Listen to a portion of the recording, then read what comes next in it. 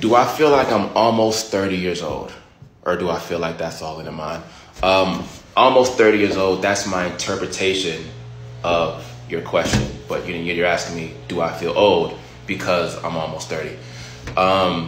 So the short answer is no, I don't feel like I'm almost 30.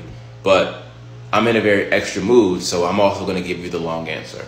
I subscribe to the idea that your age is your energy more than it is just a number. So, I subscribe to the thinking that you're as old as you convince yourself that you are.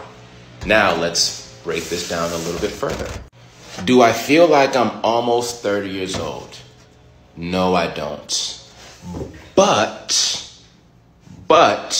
just because I don't feel like I'm almost 30 years old, I'm not saying that I want to be younger, or I'm not saying that I desire to be fucking 20 again, or I want to go back, or blah, blah, blah. Fuck all that shit. You know what I mean? The past is the past, and you know what I mean? This shit just is what it is. I think the interesting thing with the younger generation of today is that I feel like a lot of people associate being almost 30 with like, you're just this fucking super ancient guy, and that like, yo, like once you're 30, you're just gonna lay down on the couch and scratch your balls all day long. You know what I mean? Now look, do I lay on the couch and scratch my balls from time to time? 100,000%. Of course. Of course. I have earned that privilege through my hardened life experiences.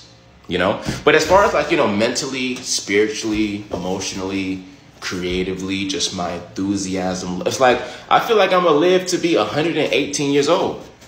You know what I mean? So let me give you another angle too. I feel like right now it's a motherfucker that's 22 years old, and all he or she do is you eat McDonald's every day, you eat Snickers every day, and you just, you know what I mean? Like, it don't matter if you're 22 or 19. If you just living a crazy fucked up life, you gonna feel old, bruh. You're not gonna feel how you supposed to feel.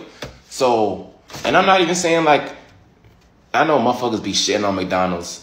I ain't gonna cap. I might pull up in the motherfucking drive-thru every once in a while. I might go to McDonald's today. I ain't finna even cap or play on this shit, like none of that shit. But the moral of the story, in conclusion, let's wrap this shit up. The moral of the story is this.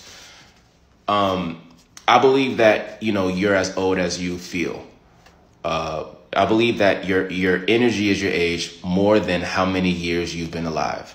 And I just believe that, taking care of yourself to the best ability is going to benefit everybody in the long run. So it don't matter if you're 20 or 40. This shit is just about taking care of yourself, taking care of your mind, taking care of your spirit and your well-being, so you can just, enjoy, your human experience. Have an amazing